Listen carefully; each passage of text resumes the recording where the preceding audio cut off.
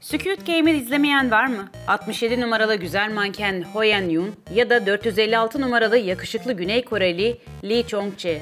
Bu oyuncular bizden biri olsa nasıl olurdu? İşte dünyayı kasıp kavuran Squid Game'in en güzel 10 Türk uyarlaması. 10 numara. Goralı Arif Squid Game'den kaçmaya çalışıyor. Buradan kaçmamız lazım. Beraber, ne diyorsun? Seni seçtim çünkü sen farklısın.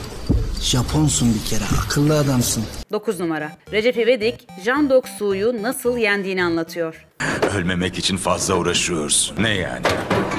Bunlar işe yarar mı sanıyoruz? Her oyunda buna koydum, delik deşik ettim, hala afra. 8 numara. Recep İvedik, yeşil ışık kırmızı ışık oyunundan korkuyor. Şimdi işin rengi değişti hocam, kusuruma bakmayın. Uzak Doğu, Şivava, Miva diye milleti burada domaltmayın hocam. Yani bunun adı domalma hareketi hocam, buna da Şivava diye yani yutturtmayın, senelerdir biliyoruz bu hareketi. 7 numara. Dede fındığa adam topluyor.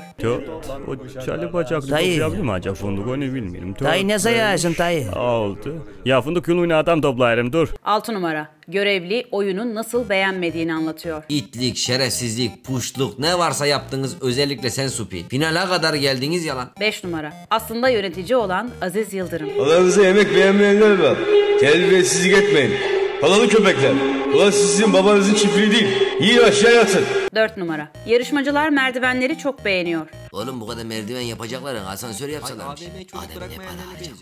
3 numara. Sedat Peker oyuna giriş yapıyor. Kıymetli dostlarım, kıymetli kardeşlerim, söz verdiğimiz üzere bugün yine oyundayız. Şu gördüğünüz bebek birazdan içinizden geçecek. Bu ne var?